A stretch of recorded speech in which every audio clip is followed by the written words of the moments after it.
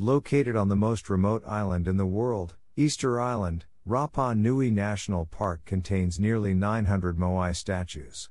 The main draw of the park is walking or driving around it to see these statues, famous for their disproportionately large heads and mysterious history. Watch the sun rise over Ahu Tongariki, a ceremonial platform with a line of 15 well-restored moai, and see the birdman petroglyphs at Papa Vaka. After hiking, relax on the white sands of Anakena Beach. To learn more of the history of the island, consider booking a tour with a local guide. Legally, all guides must be Rapanui, meaning you'll have the bonus of being able to hear the history of the island from a native's perspective.